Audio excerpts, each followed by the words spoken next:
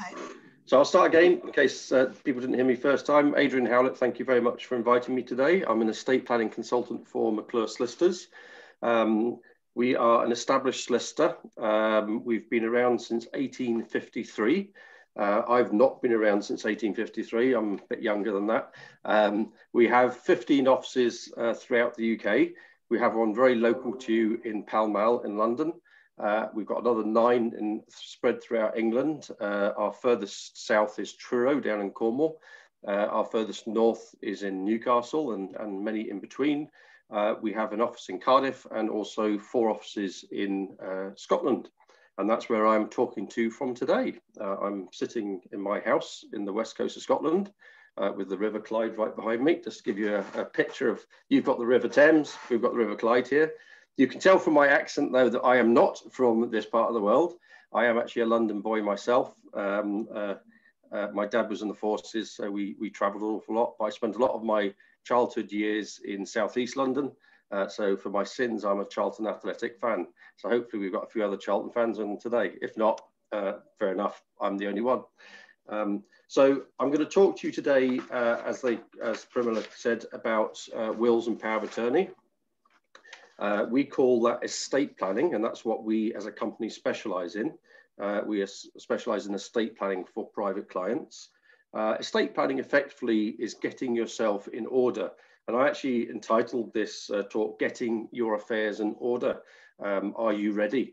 And getting your affairs in order doesn't mean your affairs with other partners. It is meaning your legal affairs. And getting wills and power of attorneys, trusts, inheritance tax planning, etc. in place. Normally I would talk about a lot more things today, but we decided just to keep it nice and simple with wills and power of attorney. I will talk a wee bit about trusts because they are linked into wills. And then at the end of the talk, I'm more than happy to take as many questions as you wish to fire at me. Needless to say, we support a lot of clients. Once a client comes to see us, obviously we can do other work as well, like probate, we can do conveyancing, and we also do estate agency. That's a bit unusual in England, but in Scotland, the majority of estate agents are solicitors. So that's how we've come about to do estate agency. So we've just recently partnered with Whyte. So they now look after our estate agency throughout England, Scotland and Wales. So that's a brief introduction about who I am and who McClure's are. What I now will move on to is wills. Wills, I normally ask the question, normally I'm in a room with you guys, so I could actually feel for you and I get reactions. It's a different world, isn't it, with Zoom? But I normally start off asking a rhetorical question, who has their will in place? You don't need to respond to that because I don't want to embarrass anyone that doesn't have their will in place. But everyone in the room effectively knows that we should have a will. Probably the reason for that is because a will involves looking after leaving your estate to people, or more importantly, you get to know about it first because you receive money from someone as a beneficiary. So everyone knows and understands what a will is. Unfortunately, for some unbeknown reason, the majority of UK adults do not have a will. It's quoted about 65–70% of adults do not have a will in place. So I suspect of the people in the room today, there'll be some of us that haven't got wills in place, and there'll be some of us that have got wills in place. For those that don't have their will in place, you're normal, by the way, because you're sitting in the majority. And people like myself that do have my will in place, we're the minority. But hopefully after today, you'll all be thinking about this and putting this on your agenda if it's something you haven't done yet. As Primilla quite rightly said, obviously I'm talking today from McClure Solicitors. We work with St. Joseph's Hospice, which is local to you guys. We've partnered with them for many years. And obviously, I think it was because of that relationship that we're making this talk today. So if you do need to get your will done, you can certainly leave a donation, which I'm going to do in a minute, to the hospice for their good work. Or obviously, you can leave it to the City and Hackney Garage Trust. So what is a will and what's involved? So a will is basically a wish of where you want your assets to go. Note I used the word wish there. I'm going to give a bit more detail on what I mean by a wish a bit later.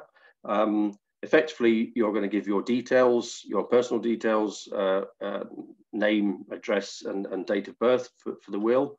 And then the first thing you're going to decide is who is going to be your executor. The executor is the person that executes the will when you pass away. And it's normally going to be a close family member or someone that you trust as a friend if you don't have someone in the family to look after it.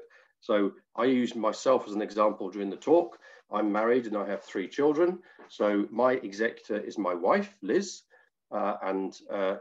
Basically that means that if and when I die first, which is probably likely because I'm the male, and the male tends to die before the female, not always, but most times, that means that she executes my will and she signs things off when I die. It also means that she coordinates probate, etc. She can do that herself, or more likely she'll probably instruct the solicitor that wrote the will in the first place. What I would also recommend, so if I'm writing your will for you, I get to know you first. I'll spend 15-20 minutes talking to you. I will get to know about you and your circumstances, and then I would then dictate what I think is best for you in your circumstances. So in my case, I'm going to put my wife as my executor, and then whom failing, my eldest child as a reserve executor. So that means should Liz not be here when I die, because she dies before me, then that means my eldest child will be the executor for the will. All right. So that's an executor, the person that executes the will. And then the next big decision you're going to take is who is going to benefit from your estate. And your estate is effectively the money that you build up, the assets that you build up during your lifetime. So an estate is made up of your house, your property, if you have one, or properties if you have more than one. It's also made up of all your money that's in bank accounts, in savings. You might have premium bonds, you might have share certificates. So that's your estate. Obviously, any money that you've got sitting under the duvet or the pillow or somewhere else that you hide your money, because it is known that people do that. So that's your estate. So effectively, when you die, the executor advises the solicitor that the person's passed away, and then we gather in the estate. That's what we call it. We're winding up your estate. So you then decide from that estate who is going to benefit of that estate. So again, if I use myself as an example, I'm going to leave all my assets to my wife in the first instance, and then when she dies, it's going to split equally amongst the 3 different children. Okay, I'm just getting a message there saying having microphone problems today. I might need to pop out and come back in, sorry. That's from Donald. So hopefully, Donald, you'll get yourself sorted out and we'll see you back soon. So effectively, I'm going to leave everything to my wife and then whom failing to my 3 children. And then we add words into the will, they're Latin words, posterpes, which basically means that it goes down the bloodline. So if I left everything to my 3 children, my wife's passed away, and then let's say for argument's sake, my son predeceases me, he dies before me, the money that goes to him would then go to his children. Okay, so we think about that all for you, and most solicitors will do the same for you. They'll work that all out for you. You don't need to let them know that. They'll just ask the questions, you'll just give the answers. Okay, so that's the beneficiaries. There's different ways that you can give money to a beneficiary. There are various ones. The most popular are a residuary beneficiary, and the next one is a pecuniary, which is a cash. So what you might do, for example, is I'll give you an example. A client I met down in Brighton, she wanted to leave nearly all her money to charity. She didn't have any children, but she did have a niece and nephew. And when we talked about it, she says, oh, no, don't worry. He's got loads of money, as in her brother had loads of money. So they'll be well looked after. After us chatting about it, I then made her think, would you like your niece and nephew to at least think about you when you die? So you might want to leave just a small amount of money for them. Now, that's a really good idea, Adrian. I think I'll do that. So we left pecuniary legacies in her will. So it basically meant a cash amount. So I can't remember the exact amount, but it was probably £1,000 each that she left for each of those two children, to niece and nephew. And then basically the balance then goes into the residue, and out of the residue, effectively the whole amount went to the charities that she had chosen. So that's the difference. You can have a pecuniary legacy, which is your cash, and then you have your residuary legacy, which is a percentage or a part. Just bear in mind, depending on how much cash and assets you have, that when we wind up an estate, the first three things that we pay out are any debts that you have. The next thing we pay out is any funeral expenses. And the third thing we pay out is the legal fees involved in winding up an estate. The next amount that goes out is the pecuniary legacies, the cash legacies, and then whatever's left we call the residue, and that goes out to the people that have the percentage residues, just so you understand how it works at the end. Okay. You also might want to consider when you're writing your will that you might want to leave what we call a gift in will. That is basically leaving money or a residue to a good cause. The good cause may well be a charity that you support. It might be the Hackney and the City and Hackney Carers Trust. It might be St. Joseph's Hospice. It might be British Heart Foundation if you've had someone in your family had problems with hearts in the past, or there's many a charity that you could choose. So that's called a gift in will. Again, you can leave that as a cash amount or a percentage. So for example, you could say I'll leave 99% to my family, and then I'll leave the other 1% to the good cause or charity that I support. So that's a gift in will. It's something that a lot of our clients leave. Last year, about 40% of our clients that came to see us to write a will left a gift in will to a charity. And that equated to £38 million, just to give you a feel for what that means.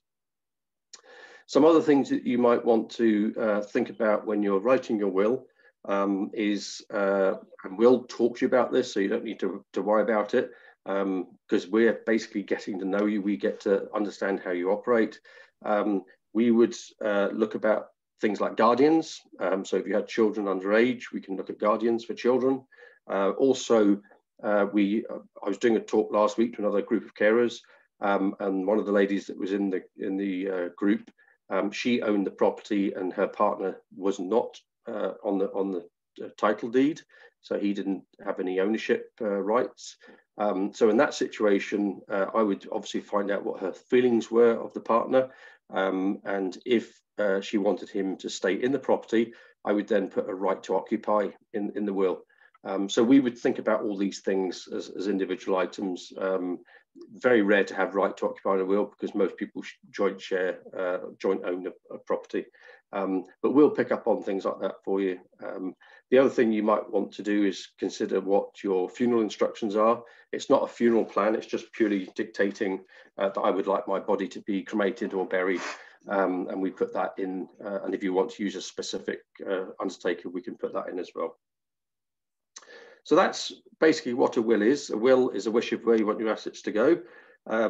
If you don't have a will in place, this is a good opportunity now, sort of a wake-up call to think about that and get it sorted. The issue with not having a will is that you're not going to know where your estate goes when you die, because obviously you then die what's called intestate, and it's then the law that decides where the assets go. So my advice is, if it's something that you've been meaning to do, please do it. Don't put it off. I regularly attend shows. I go to Olympia quite a lot for shows, the Alzheimer's show as an example. And it's quite common for people to come up to the stand. We have a wee chat. I obviously talk about what we're talking about today. And most people are very good. They're very interested. And then you get the odd person that says, "Oh, no, Adrian, don't want to do a will. That means I'm going to die." I said, "Not quite." I said, "I did my will many years ago, and I'm still standing here talking to you. So by writing a will doesn't dictate you're going to die tomorrow." But I understand your feeling. You know, people have to get to a trigger point. They have to want to do it. So I normally finish by saying, "Well, that's not a problem.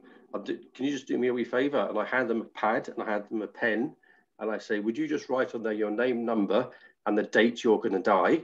And then what I'll do is I'll ring you a month beforehand and we'll get it all sorted.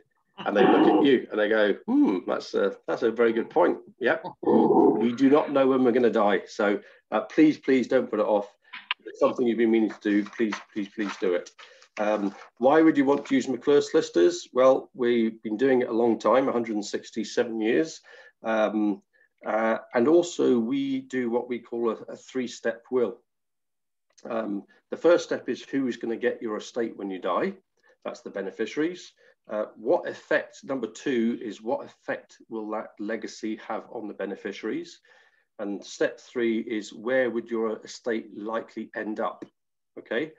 Step one, who's going to get your estate when you die? That's quite normal. Most people in the UK that are writing wills will do step one because that's what a will is. Okay, so we all do exactly the same there. What a lot of will writers and solicitors don't do is consider what might happen in the future. And that's what we do. We think about what effect it will have on the beneficiaries and where the money might end up. To put this into reality, I'm going to tell you a wee story about a real client, or was a real client, because unfortunately they've died now.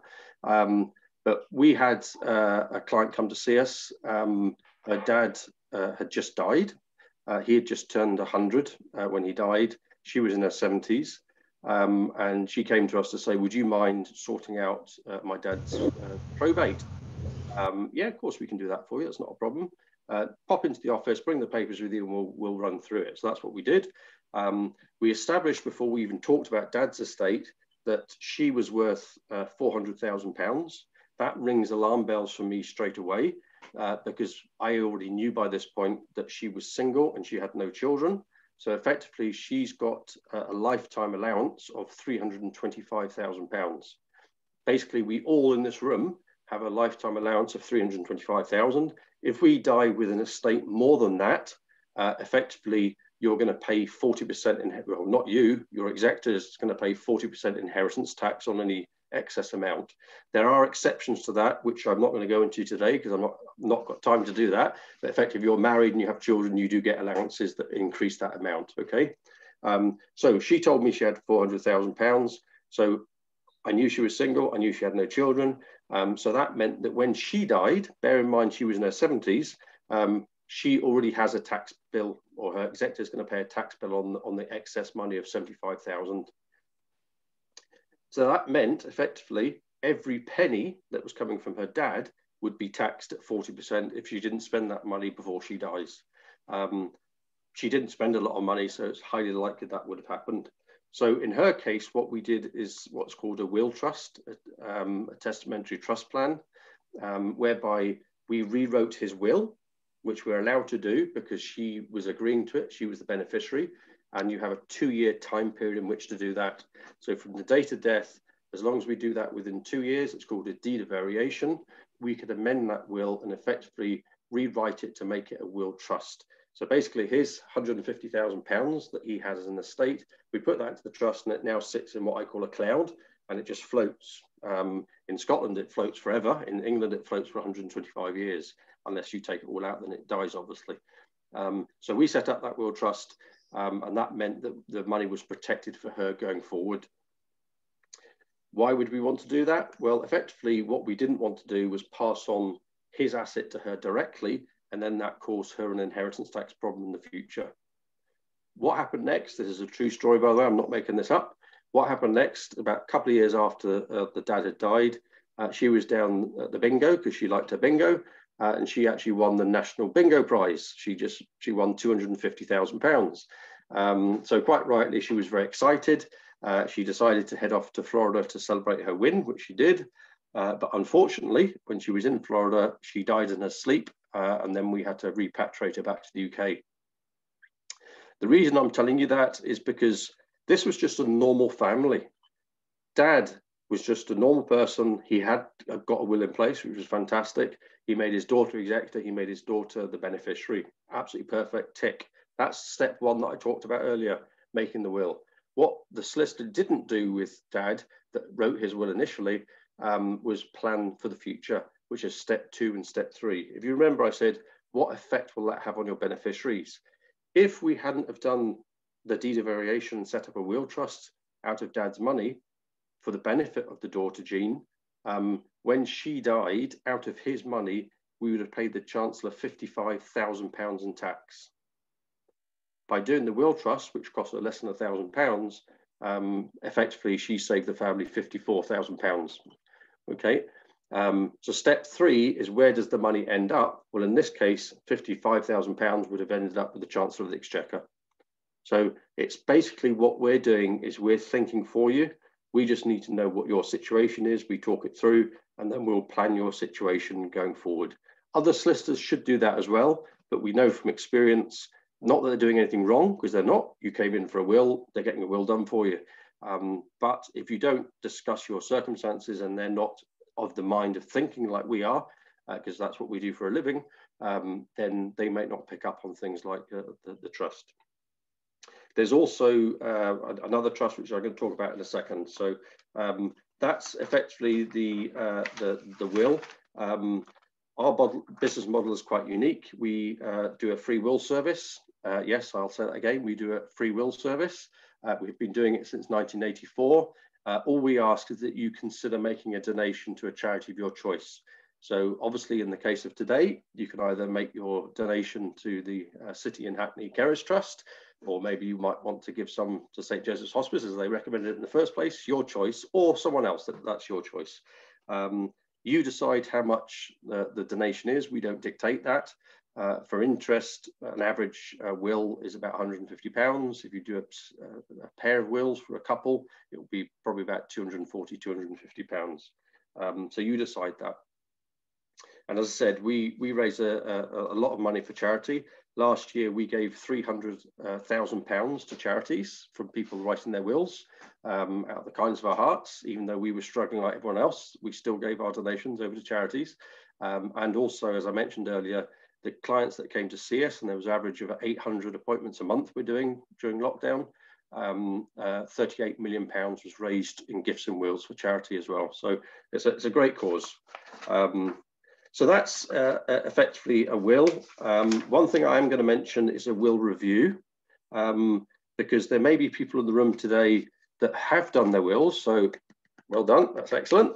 I'm not going to embarrass Pramila by asking if she's done hers yet. Oh, I can see her reaction there.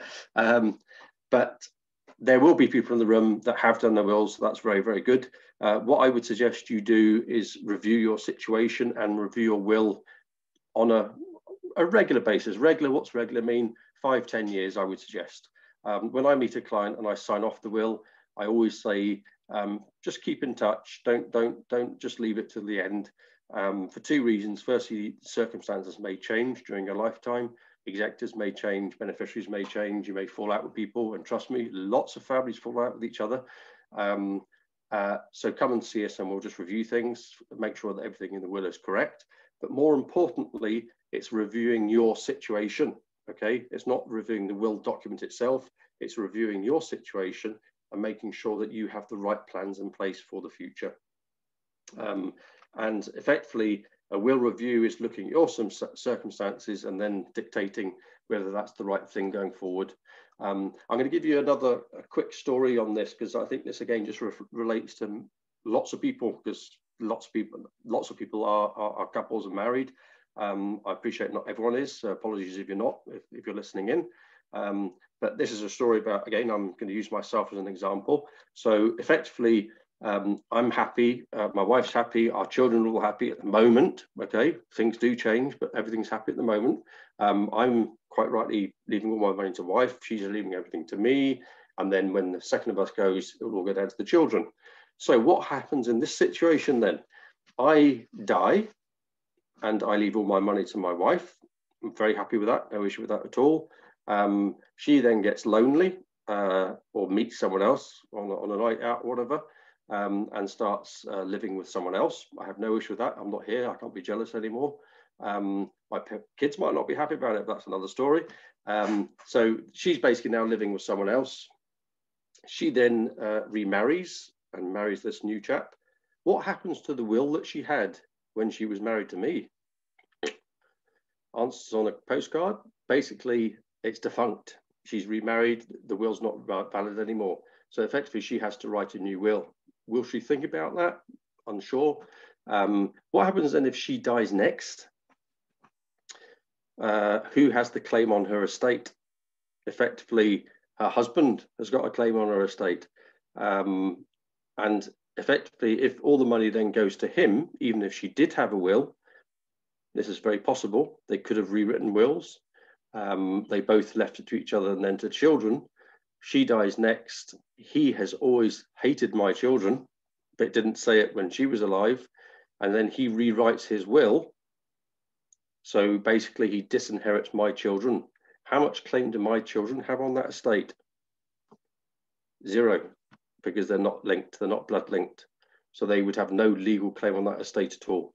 And that's just a situation that's quite normal, by the way. It can happen quite easily. And it even happens where we have older clients that are being influenced by the other children, if you know what I mean. So if he had children, he might get old and then he's being influenced by his children. Well, we don't ever see them anymore. So why are you leaving money to them, as in referring to my kids? So there's a little situation for you. So it's very important to look at those situations. What we would do in that situation is advise that you take what is called a family protection trust. Okay, now I don't have time today to talk about it in detail, but basically it's a lifetime trust. You set it up during your lifetime. So it means that we always protect your 50% of assets, even though you're not here anymore. We still protect it for your benefit and for your beneficiaries in the future. There's 2 big advantages with a family protection trust, if you're doing it for those reasons, is that when you die, your money doesn't die with you. It stays alive in the cloud that I talked about. So you don't go through the probate process. So there's no probate fees, no probate hassle. And the second benefit is if you set up a trust for good reason, and you happen to go into a care home later in life, you will not be paying care home fees.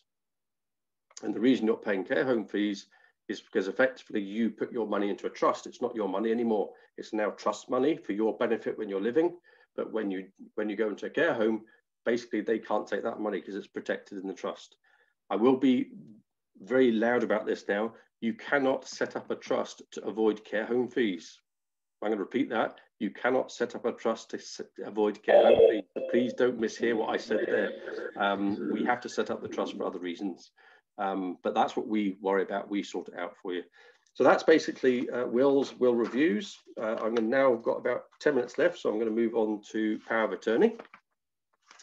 Power of attorney is effectively what it says on the tin. What you're doing is you're giving power to an attorney to act for you. Lots of people know well, everyone knows what a will is, but not everyone knows what a power of attorney is. So will is for when you die. You set it up now, but obviously it doesn't come into effect until you die. A power of attorney is you set it up now and it is for now. It's for whilst you're living. So just like a will, you're basically, in order to decide who looks after you when you can't look after yourself, the power of attorney process is a two-stage process. The first part of the process is setting up the legal deed, which is the paperwork. And then the second part of the process is registering it with the Office of Public Guardian. So it becomes live and the attorneys can act for you. You do not need to do both at the same time. We meet many a client that have set up power of attorney and they've also registered it when they actually didn't need to. And that means that they pay the registration fees and they've got people acting for them when actually they're absolutely fine and they have no need for people to act for them. So our recommendation is based on circumstances. So we'll let you know whether we think you should register or not, but it is your choice at the end of the day. You decide whether you want it registered or not. Okay. So power of attorney, there's 2 parts to it in England. There's the financial and property, and there's the health and welfare. And you're setting up those 2. You don't have to set them both up. You can just do one if you want and leave the other one for now.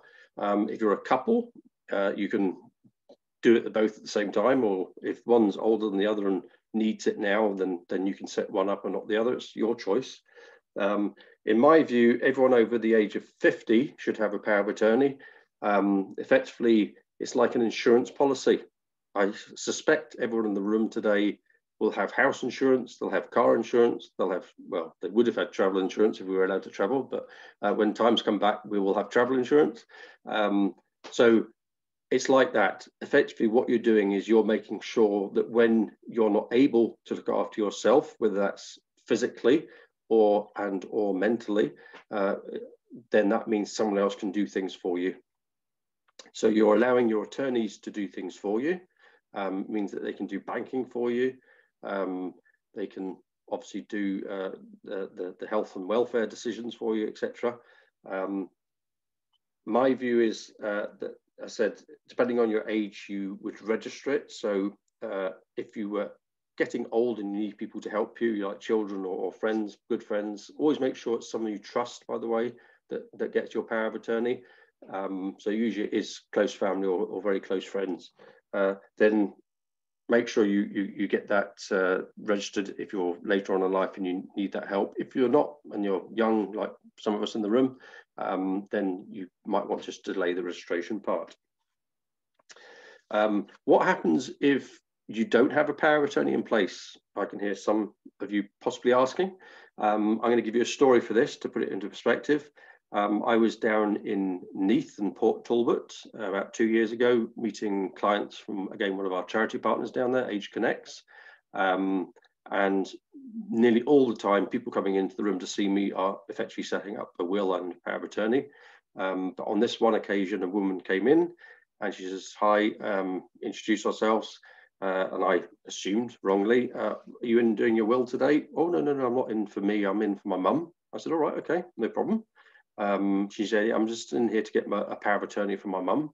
I said, "Yeah, we can do that for you. Is your mum coming through now? Is she maybe in the ladies' room?" "Oh, no, she's not with me today." I said, "Right, okay, where is your mum?"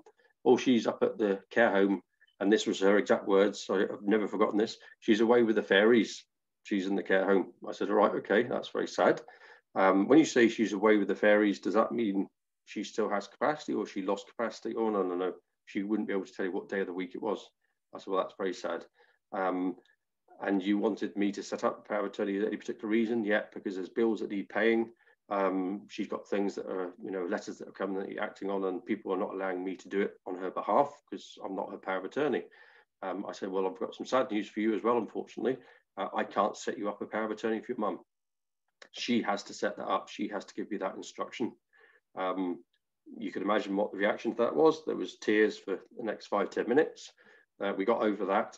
The good news is we can do what is called a deputyship in England and Wales.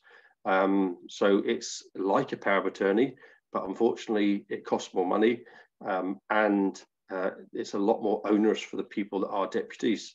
So my recommendation, without going into too much detail, is that if you think you need a power of attorney, then that means you need one. If you're over the age of 50, even 60, even 70, the older you get, the more likely you are to need the power of attorney. I would just get on with it and don't go down the deputyship route, because you won't be going down the deputyship route. Someone else will be having to do it on your behalf, and it's a lot of grief and a lot of hassle for them. We are probably doing about 400 power of attorneys a month, so give you a scale of how many we do. So we are able to keep our prices extremely low. We did a market analysis a few years ago, and we worked out that the average price for a power of attorney is about £350 or there or thereabouts. And you need two in England, one for the financial property and one for the health and welfare. So obviously that's something like £700 for a pair of power of attorneys. We do ours for £249, and we include the welfare power of attorney for free. Yeah, I did say that correctly, so I'm going to repeat it. We do the financial and property power of attorney for £249, and we include the welfare power of attorney for free. So all you pay is £249. That includes the VAT. It does not include the registration fees. I haven't registered one just in the recent time, but last time I looked, it was about £110. It might have gone up by a few pounds. It might come down. I think it might even come down, actually. I don't know if anyone can help me with that registration fee, if anyone's done one recently. So effectively, the registration fee is per power. So there's a couple of you. You're going to pay £249 each, and then the registration fees ×4 to register all 4 power of attorneys. As I said before, you don't need to register them. You could register them at a later date when you actually needed them. If you do a power of attorney with us, we donate £30 to charity out of our fee. So that's good as well. So that's power of attorney. Very simply, it's you giving power to your attorneys to act for you when you've maybe lost capacity. Bear in mind, there are things that people do that they shouldn't be doing. I remember many years ago, I met someone, oh, I don't need one of those. My mum just gives me her banking card and I just go down to the bank and get the money out for her. I said, all right, okay. Well, it's a good thing I want the policy then, isn't it? Because that's not legal. You should not be drawing money out of your mum's account, even with her permission.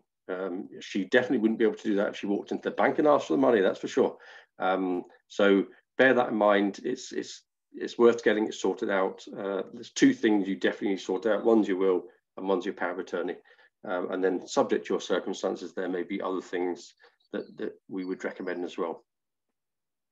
As you can tell, I love talking, so I'm now going to stop for a second because I noticed that's now my 40 minutes up. I'm going to take a wee sip of my drink. And Pramila, I'll take the questions now. Do I just presume I can just scroll up to the top and then just answer them as they come? Yeah. Okay, the first one is just introducing me. Next one is the microphone. Okay. Now, funny enough, on my notes here, I do have a big script about inheritance tax, but normally I don't have time to do that. So I have covered inheritance tax. This is Aziz that's asked the question, inheritance tax, little information, please. Very simply, you might have heard me saying earlier about lifetime allowance. We all have a lifetime allowance of £325,000. So obviously, I don't know what Aziz's situation is, and we don't want to ask her because I don't think we get personal on panels like this. But if Aziz is married, then that means that you both have a £325,000 allowance. And if you're a married couple, you have the uplift of your partner. So if I die tomorrow, my wife gets my £325,000 allowance. So we both die with a £650,000 allowance. Just to confuse matters, and I'm not going to go too much into detail here, there's something called the residence nil rate band, and that gives you an additional allowance.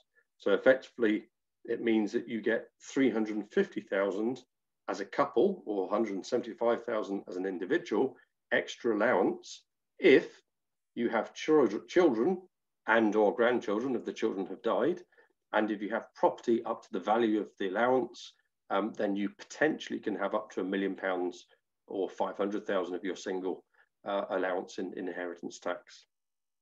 It's all very complicated.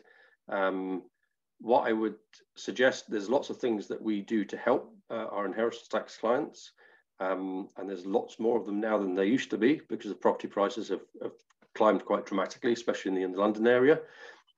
What we can do for you is we do what is called a calculation report. We do not charge for the calculation report. So basically you would contact us and ask us for a calculation report for inheritance tax. We will do the calculation for you. And then if you want a solution report, whereby we give you a solution, there is a fee of £200 to prepare a solution report for you. So that's all I'm going to say on inheritance tax, because it is a complex subject and I don't want people to fall asleep on me and lose track. So that's hopefully enough, Aziz, to answer your question. Can someone with early dementia make a will? Absolutely, they can.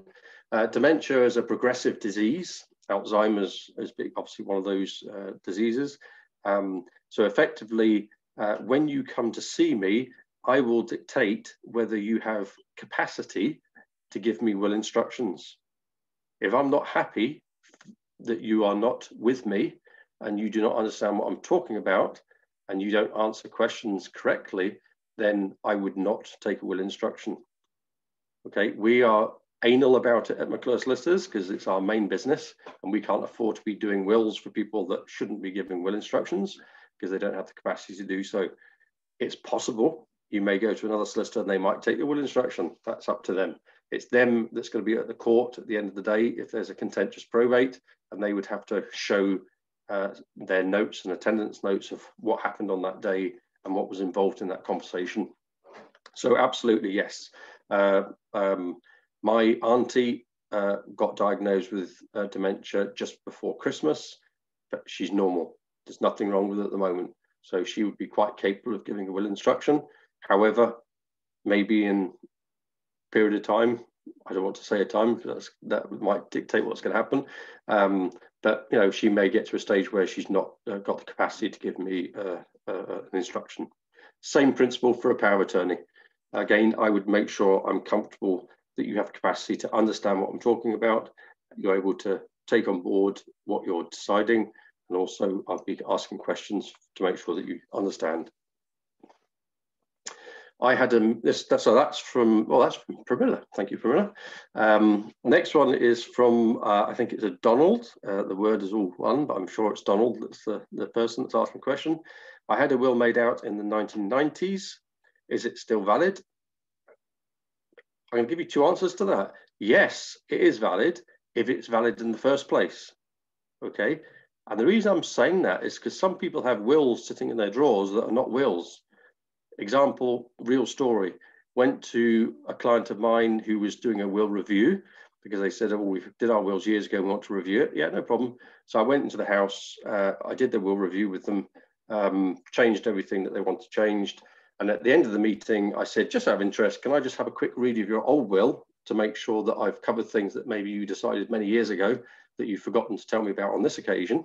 So they went into the drawer and they got out this beautiful bound will with silk and everything. It was absolutely gorgeous. I said, oh my goodness, this will cost you a few quid. Just by looking at it, you knew it cost money.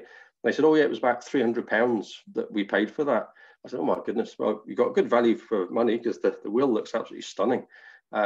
So I opened up the will, I read it through, and then guess what happened? It wasn't a will. And why wasn't it a will? Normally I'd have people shouting back at me now, give me the answers. The answer was, it wasn't signed, it wasn't witnessed, and it wasn't dated. That had been sitting in their house for decades. So, and he was I'm not going to tell you the company, but he was a director of a very, very big retail store in the UK. And spent his life traveling around the world, and yet he thought he had his will sitting there, and he didn't. We did, but it wasn't a will.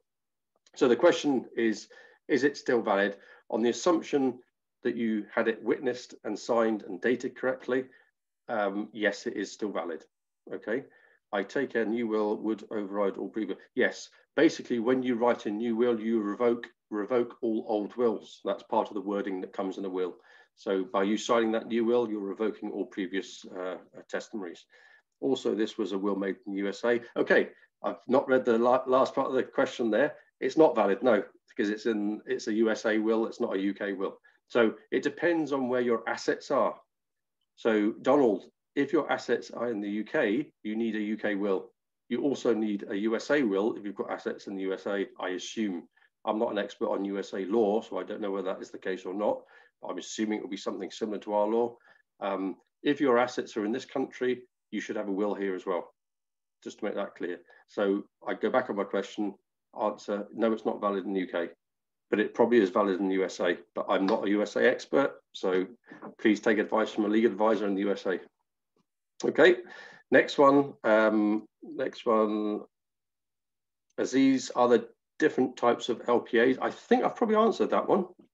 There's two types of LPA. There's the financial and property LPA. LPA stands for lasting power of attorney, in case anyone's wondering what LPA stands for.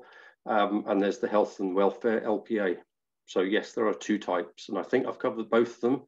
You don't need both of them. You can go for one and not the other, but I would recommend you get both, and then you're sorted.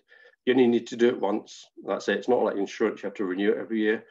You buy it once and it's sorted. Okay, so I hope that answers that question. The talk has been, oh, okay, that's just Pramila telling everyone about the recording. How do I obtain a power of attorney? Sorry, I missed the beginning of the session. I've got a feeling Pramila introduced it by saying I was going to talk about power of attorneys and then wills, and I did it the other way around. So hopefully, Elim, I hope I pronounced that correctly, you did hear about my power of attorney presentation because it came at the end. So please come back to me if I haven't. Anne then said, not done that yet, but I think I have.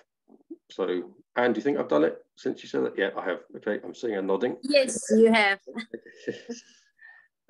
Do everyone forced to have LPA on? Do everyone forced to have LPA? You're not, I don't know how to read that question. Do everyone forced to have LPA? You don't need an LPA, that's your choice. You don't have to, no one can force you to have an LPA, just to be absolutely clear. It's your choice whether you do an LPA or not. Hopefully that answers that question. If it's not, please rewrite it for me. What is probate? Yeah, good question. Probate, sorry, sometimes I use a legal terminology and people go, what is he talking about? Probate is effectively when you die, your estate, which is all the assets that you have, property, money, savings, etc., is gathered up and that becomes your estate. And in order for it to be paid out to your beneficiaries, which you name in your will, you have to go through probate. It's a legal process where basically the probate department then stamps a document to say, yes, that's all kosher, and that money can now be distributed to your beneficiaries. Normally, it is a solicitor that does probate. People can do it themselves if they wish. I did have a lady once that I said to her, you know, when you die, obviously, we'll have your will, so we'll make sure that everything is sorted.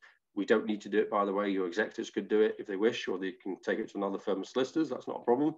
Oh, no, don't worry. I'll do my own probate. I said, oh, will you? I said, well, you're the first client I've ever met that can do their own probate. Well, I did my dad's, so why can't I do mine? I said, well, shall I remind you of something? You'll be dead. So how do you intend doing your probate? Oh, yes, she says, that's a good point. So you can't do your own probate, guys, okay? Someone needs to do it for you. So it might be your husband or your wife or your children or your solicitor, but yeah. So probate is basically winding up your estate, and there's usually a legal fee associated with that to pay out to the solicitor if you want them to do it for you. Who can sign the power of attorney form? Okay, so the power of attorney is going to be signed by you because you are giving the power of attorney and any of your attorneys that you're nominating, okay? So basically anyone involved in that power of attorney would need to sign the form, and there's different parts of the form that they sign, but effectively they're the people that sign it, okay? Next one is from Luxme. How can I contact the solicitors as I'm setting all this up now? When you say the solicitors, I'm assuming you mean McClure Solicitors because you've been so impressed with this talk today. If it is, then our number, everyone got their pen and paper ready? The number is a free phone number, so it doesn't even cost you to make a call, is 0800 852 1999. I'll just repeat that, 0800 852 1999. That's 1999. Remember that, that's the good year, wasn't it? So if you do want to contact McClure Solicitors, that is our phone number. It's a free phone number. If you just mention that you have been listening to a talk today by Adrian from McClure Solicitors, and you're from the City of London Hackney Care Centre, that's right, isn't it? Yeah. They'll obviously make a note of that. £82, thank you very much, Anne. Yeah, it used to be 110 and it went down, that's correct. So yeah, that's £82. That figure relates to the registration fee for each power of attorney, okay? Okay, YouTube, that's basically this recording. It's going to go out on YouTube, so I'm going to become famous. I even put my tie on today for that, so hopefully I look nice and smart. Where do you register the LPA? Well, normally the solicitor that's doing the LPA for you will do that on your behalf. You basically just go and see the solicitor, give the instructions, they'll do everything for you. But if you're doing it yourself, then it's the Office of Public Guardian that you register it with, okay? And Anissa, can I put that on, can I put that on Facebook? Just wanted to say that was the most informative and clear talk about this subject. Thank you. Thank you, Anissa. That's very kind of you to say that. As couples, do you need LPA? I'll go back to in fact, I'm going to go back to a client here, a real story. We have a charity partner called Age Concern Central Lancashire. So I was doing appointments in Preston, and a couple came in to see me. The charity had set up the room in a community centre, which was absolutely lovely. What I didn't know when we set up the room was there would be a Zumba class next door. So I was trying to take will instructions with the Zumba class next door, going all doing the noise and dancing and everything, or whatever you do at a Zumba class. I've never done one. They came in to give their will and power of attorney instructions. I thought it was very strange because they were a very nice couple, very smart, and they came in the room and we shook hands and introduced ourselves. And then before we sat down, the gentleman straightened my tie. Now, for anyone that's noticed, my tie is always like that. It doesn't need straightening. It's always proper. I have a military forces background with my dad, so I knew how to do a tie. And I thought, well, that's a very strange thing to do. No one's ever done that to me apart from my dad when I was a wee boy. So we sat down, we started talking, and I noted that she was doing all the talking. Mrs. was doing all the talking. And I thought, right, I need to start changing the tack here and start talking to the gentleman. He could talk, no problem at all. But actually, when we spoke about details, he wasn't with me. He just wasn't with me at all. So I then started just asking questions in a very nice way. No one knows I'm testing them, but I am testing them. Just remind me again what your children's names. Couldn't tell me. Had no idea what his children's names were. And then I asked a few other questions. Trump had just become president at the time, so he was talk of the town. So I said, "Oh, by the way, have you been watching the news about the new presidents and the stuff?" "Oh yeah, it's been amazing, isn't it? What's his name again?" Couldn't tell me what his name was, and yet he was the focal news, every news thing. So there's lots of things I'll talk to them about, and then I looked back to the wife, and she was literally tears coming out of her eyes, and she says, "I'm really sorry, but I should have said something to you, but he's had dementia diagnosed many years ago, and I think he's just not." I said, "No, that's normal. It's not a problem. Unfortunately, I can't take his power of attorney today. I can take your power of attorney, but I can't take his." So as couples, absolutely, you should have power of attorney, both of you. Don't leave it too late that one loses their capacity and then the other one can't get it sorted. All right. Next question is, I have, and my brother has a will in 2002, and circumstances have not changed. And I are still single with no children. I don't think so. Okay, I'm assuming, Lakshmi, that you have the original will. You do. That's fine. You're on my screen, so I can see you nodding. So as far as I'm concerned, everything will be fine. On the assumption, like I go back to my previous response, that the will is correct and has been signed and witnessed and dated correctly, there should be absolutely no problem with that. I can see that you're still very, very young. So what I would suggest is, my eldest client I ever took an instruction from was 102, and that was the first time they wrote a will. So you've got a long way to go, Lakshmi. But no, you're absolutely fine. All I would say is that if your circumstances change, i.e. the things that are in your will, then you should come and talk to someone, come and talk to us. We're going to be around for many hundreds of years yet. Okay. The other thing you might want to, depending on circumstances, it's not, I said at the very beginning, a will is a wish of where you want your assets to go. A will doesn't always dictate what happens, as I gave some examples and stories earlier. So sometimes a trust is better to protect your assets going forward, but we can talk about that if you want to. How do you make a jointly owned property where the two owners are related but not partners? What needs to be done?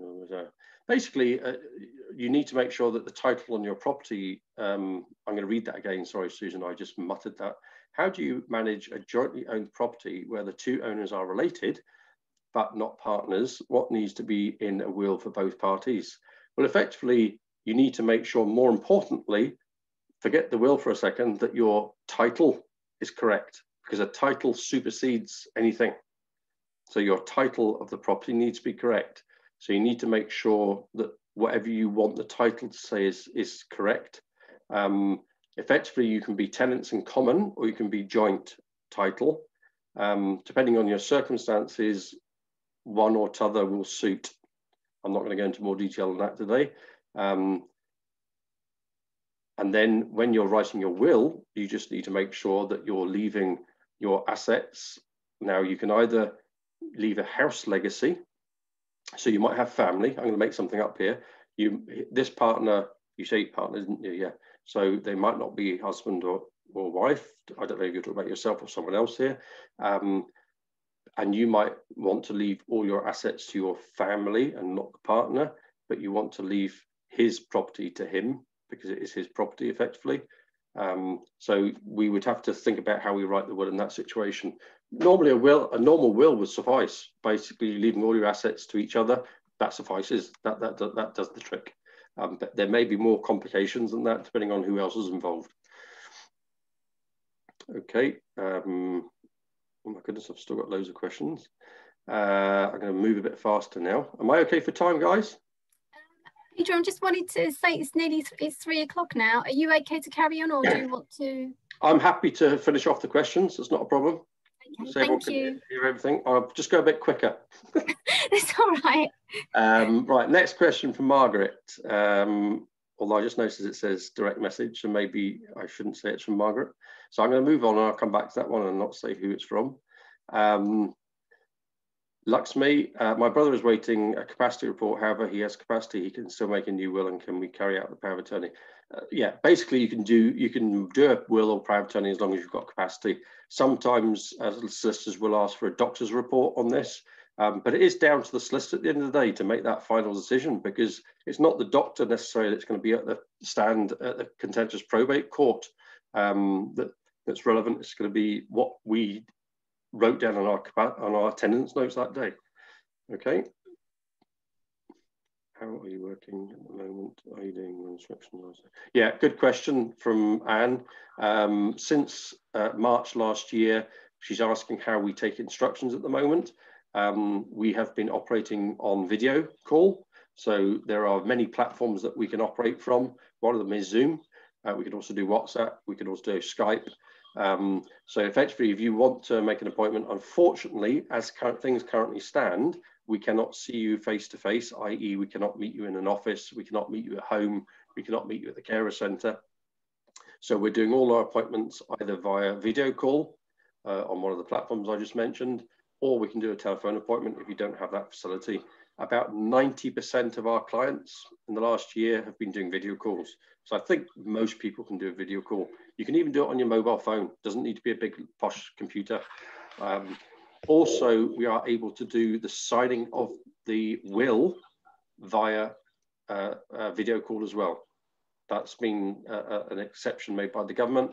So we can do a will signing on the video call. Unfortunately, the government didn't make a power of attorney the same process.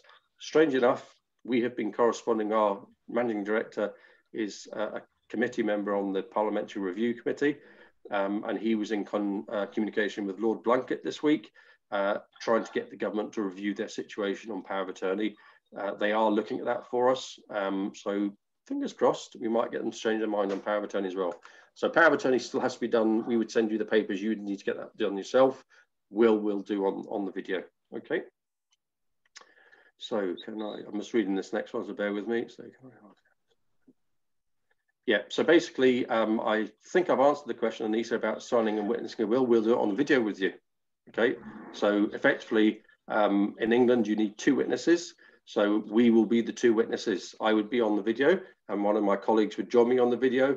You would be at the other end of the video, and we would watch you sign your will, and we're now witnessing your will being signed. Okay, so that's how we do it. If it's not us and there's other solicitors involved that you're talking to, they might not be able to do it like that for some reason.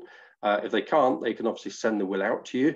And as long as you get 2 witnesses to witness your signature, and they have to witness when you're signing, by the way, you can't sign it and then pop round to the neighbours to get them to witness it. They have to witness your signature. That's what the witness is doing. Okay, so you don't need to mix. What we have done in a few extreme cases is we've done what we call car bonnet signings. So as long as you're outside the building and you're 2 meters apart, then there's no reason why you couldn't do a car bonnet signing. Okay, hopefully that answers that question. I think Margaret, I think that says, who can sign the form? I think I've answered those questions for both will and power of attorney, so I'll move on. Maureen, my husband has vascular dementia. I think I need to get power of attorney, but do not know if he will be able to do it. What can I do? Very simple answers that, Maureen.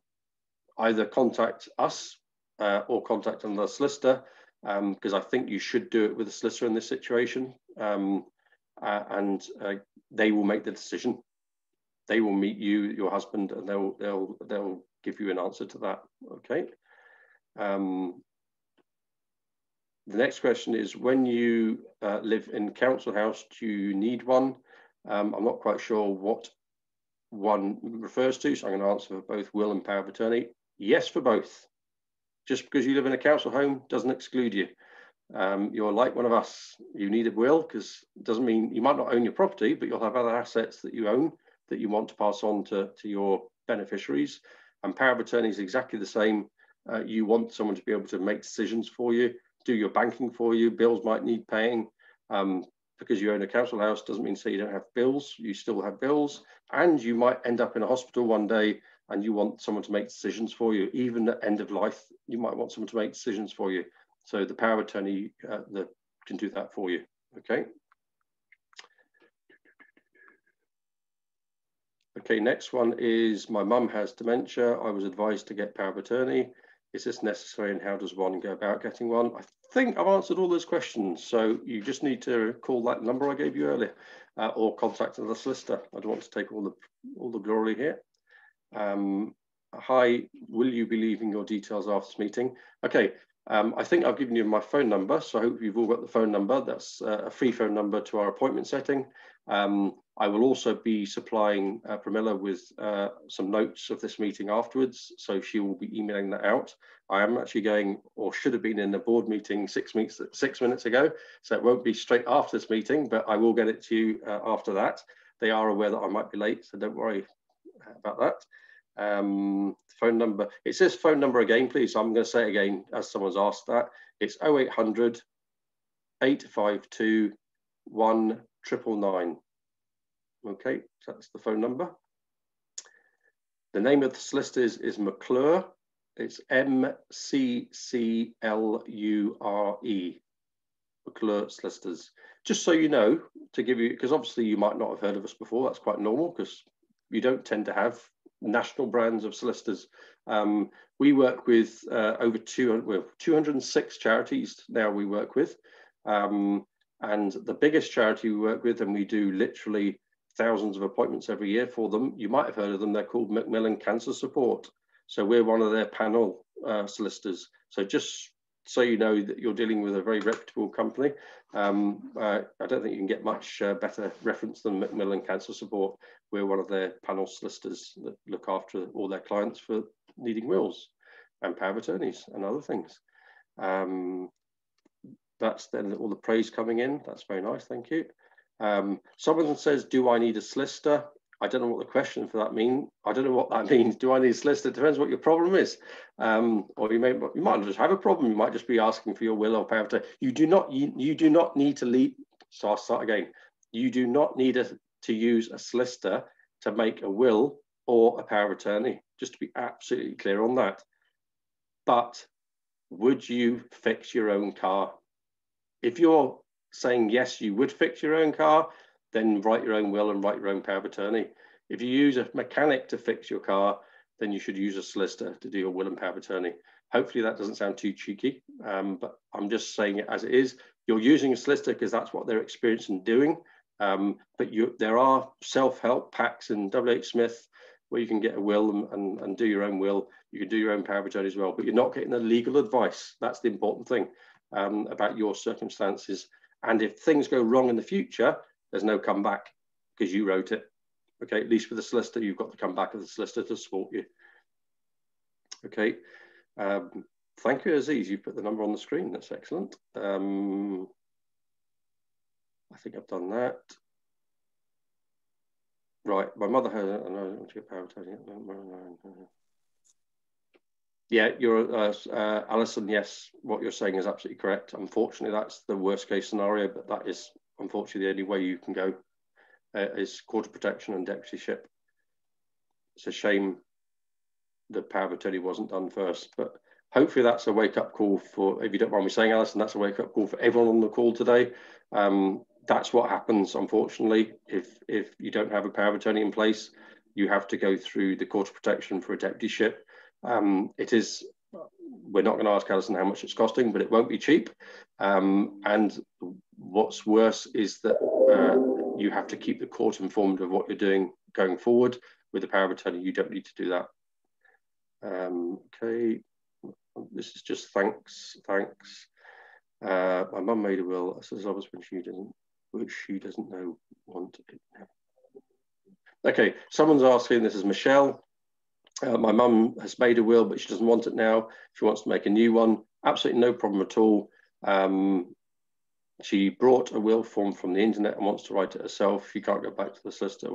Okay, just to make it clear, if you write a will with solicitor, so if you wrote a will with McClure Solicitors today, and then in 10 years' time, you want to go somewhere else, that's absolutely fine. You don't need to come back to us and tell us, okay?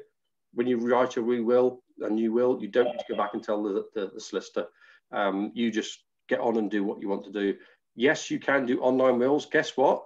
We're going to be launching an online will probably about April time, because times are moving and lots of people now want to do wills online. So we're going to be different though. We're going to do the online will whereby you'll do the online will online, but when you come to sign the will, you'll be doing it with us. So it's the best of both worlds. You can do it in your own time online, but we're making sure that you're signing that and witnessing it properly, because that's where the problems come. Again, that's just thank you. Okay, Aziz, I think you've been my most popular asker of questions today, so thank you. No, we don't deal with party wall issues. I'm sure there are lots of solicitors in City of London and Hackney that will. What you tend to find with solicitors, we specialise in certain fields, and we specialise in estate planning, which is what we've talked about today. Okay, and no, not the Prescription Act either. Yeah, I think that's me answered all the questions, and Maureen has signed off, so bye, Maureen. Thank you so much for explaining lasting power of attorney and will writing. We really do appreciate it. So yeah, thank you so much, and thank you for going over the time. No, you're very welcome. Hopefully we've made a few people think today, and please get in contact either with us or with your own solicitor to get yourself sorted out for will or power of attorney. I don't mind which one you use, because I just want you to get yourself sorted out. I'll send out some notes. If people want to come back to me on a personal basis, just ask personal questions about their situation, I'm more than happy to do that. Obviously, Pramila will give my details when I send in the information. All right then. Good. I think we're running a poll at the end of this for everybody that's joined in, if Pramila's ready to set that up, just to say how it went. So okay, thank you very much. I won't answer the question because I might talk very good about myself. Well, I'm going to say goodbye if that's okay. Bye.